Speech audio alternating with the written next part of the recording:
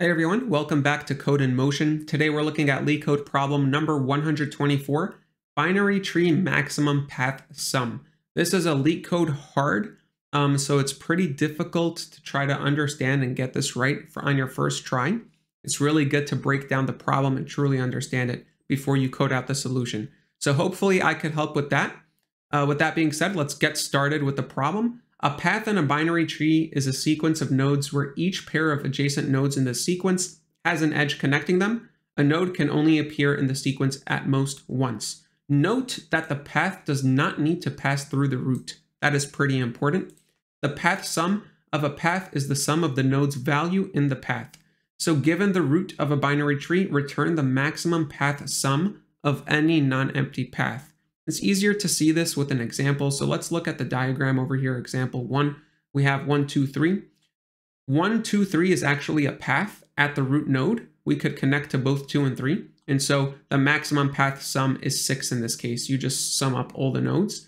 However, the maximum path does not need to go through the root node. So in this case, we have -10, for example, but the maximum path sum is 42. It actually happens at 20, 15, and 7. So before we start with the main algorithm, I just want to go over a conceptual overview with a couple of different edge cases and examples so you can truly understand what the algorithm is going to do. Let's look at the first example. In this case, we have nodes 8, 5, 3, and 6, and the maximum path is 19. You take 8, 5, and 6. Now the question I want to ask ourselves is, from nodes 5 perspective, how did I know to choose node 6 instead of node 3, right? Why didn't I choose path 8, 5, 3? How did I know that path 8, 5, 6 is greater than 8, 5, 3? Well, it's because we're going to keep track of left max path values and right max path values at every single node.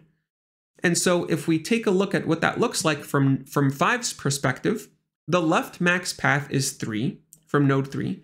The right max path is 6. And so in this case, what is the maximum path at node 5? Well, it's actually 11. We're going to choose to take the left max path or the right max path, right? And then we're going to add the current node's value to it. So in this case, my right max path is greater than the left max path. So I take 6, and my current value is 5.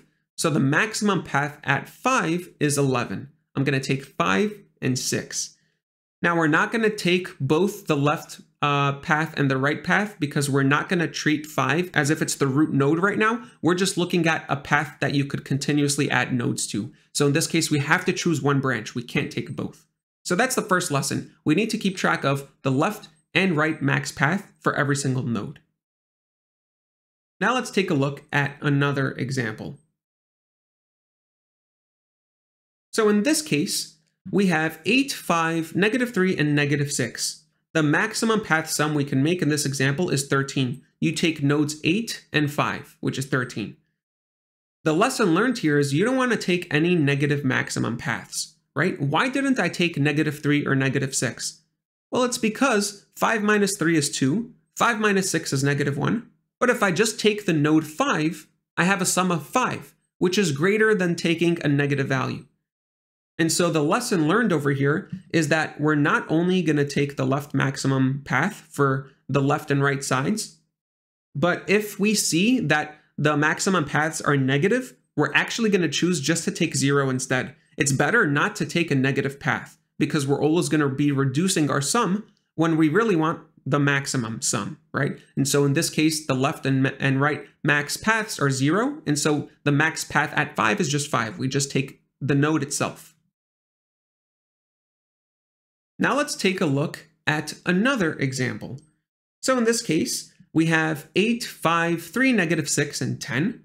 The maximum path here is 17. And over here from 5's perspective, we're taking the path -6, 10. But why? I just told you that you shouldn't take a negative path, right? In this case, taking -6 is not a negative max path. In fact, we're taking -6 plus 10, which is 4. Right? So it's not that we don't take negative values, it's that we don't take negative paths, okay? Negative paths. So in this case, it's actually best for us to take -6 and 10 because that's +4, and now 5 plus 4 is 9. And so that's how we get the max path at 5. Now, in the last example over here is, what do we do in the case where it's not beneficial to take the root node? In this case, the maximum sum is 5 plus 3 plus 6, right? And so we're going to have to keep track of the maximum path as if the current node was the root. So this gives us the benefit of taking the left and right max paths, not just one of them. And so what this means for us in the algorithm is that we're going to need to keep track of 2 maximum values. One of the maximum values is the max path at this current node, but we also need to keep track of a global maximum sum where we can consider the current node as if it were a root node. And we'll see how that looks in the real algorithm. All right, so let's start the main algorithm. I have a global max sum counter at the top over there in blue that we initialized to -infinity. And now we're going to start by scanning the node -10. And we need to calculate the left max path sum, right? So now I'm going to scan node 9. Once again, we need to calculate the left max path for node 9. So now we go to -3.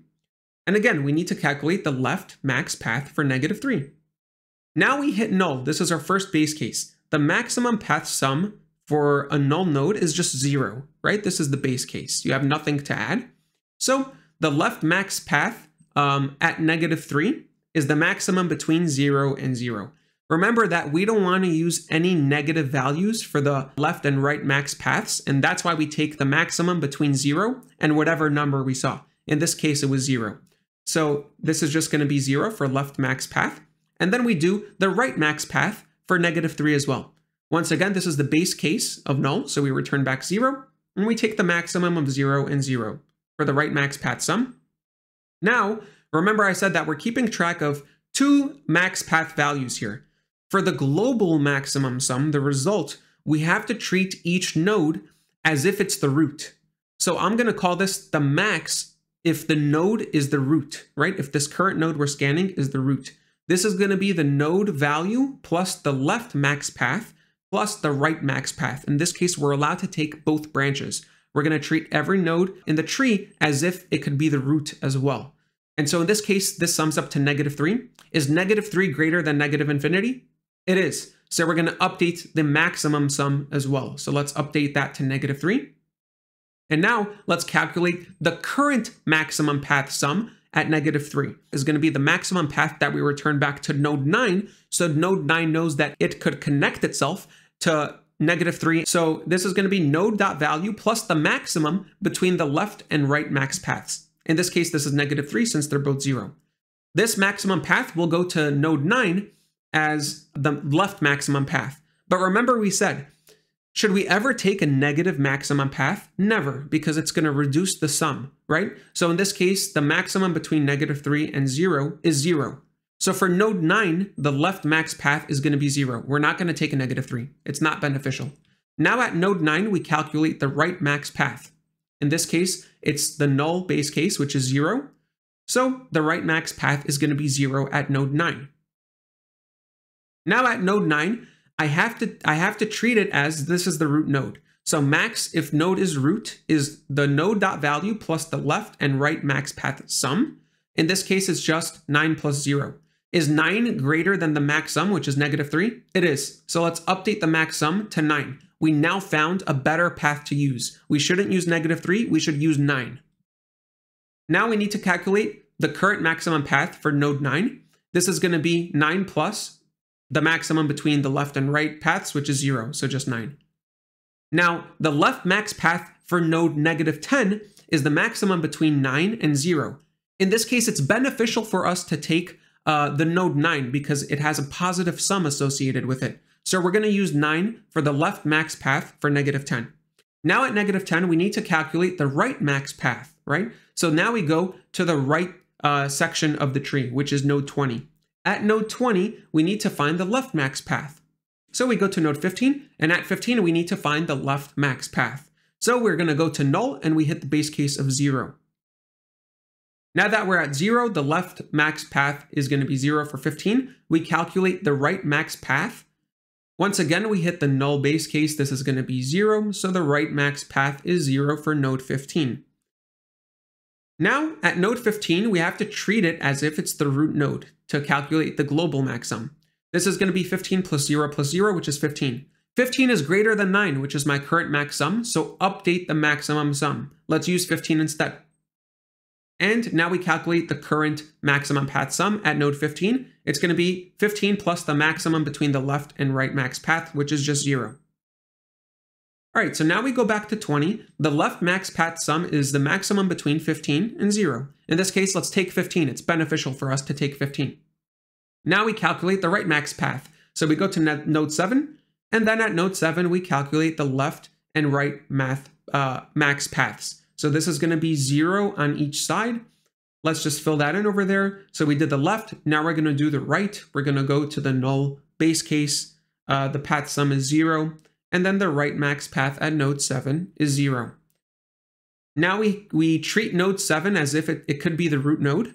So we're going to add it with the left and right max paths. In this case, it's 7. 7 is not greater than 15, so we don't update the max sum. 15 is greater. Now we calculate the current max path, which is 7. This current max path goes back to node 20 as the right maximum path, right? So now we have a left max path of 15 and a right max path at 20.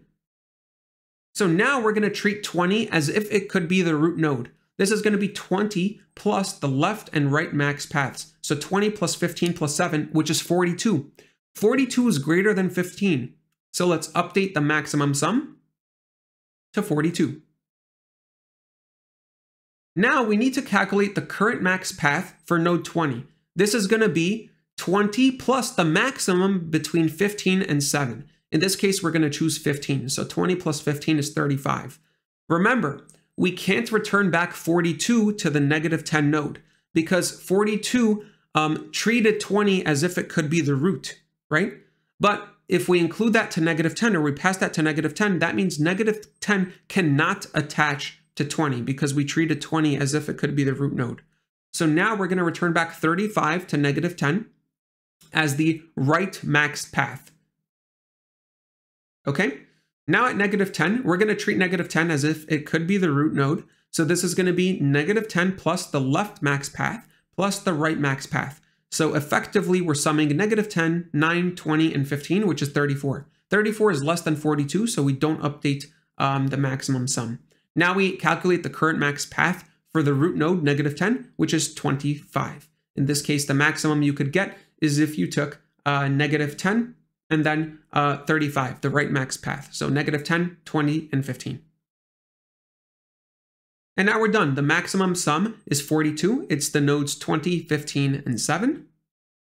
And this algorithm runs in O of n time and O of n space. O of n time because we iterate through every node once, and O of n space because of the recursive stack. If this was a skewed tree, we would have n recursive calls on our stack. All right, so let's start writing out the algorithm. First, I'm going to define my variables. So the way we're going to keep track of the global maxsum is by attaching it to the class. So self.maxsum is equal to float negative infinity. We're going to initialize this. And I'm going to define a helper function to do the traversal. So in this case, helper, and I'm going to pass in the root node. And then I'm going to return the self.maxsum. So the idea is the helper function is going to update the maximum sum at every iteration. So let's define that helper method now. So it's going to take in a node. What's our base case? If the node is null, so if not node, then return 0. This was the base case. Now I need to calculate the left max path. And the left max path is helper node.left. However, we said that we never want to include a negative maximum path, right? So in this case, I'm going to take the maximum between that result and 0, just to ensure that the minimum value of this is 0. We're never going to include negative max path values. The right max path is the maximum between helper node.right and 0. Now I need to calculate the maximum if this node is able to be treated as a root node. So max if node is root is equal to the node.value plus left max path plus right max path. Now self.maxsum, so my global maximum counter is the maximum between the current maxsum and max if node is root. Now, what is the current maximum path that I return back? It's the no.value plus the maximum between the left max path and the right max path. And that is the algorithm. Let's verify that it works. And there we have it. Thank you so much for watching. If you're interested in more content like this, be sure to subscribe and like the video down below. It means a lot. I'll see you in the next one.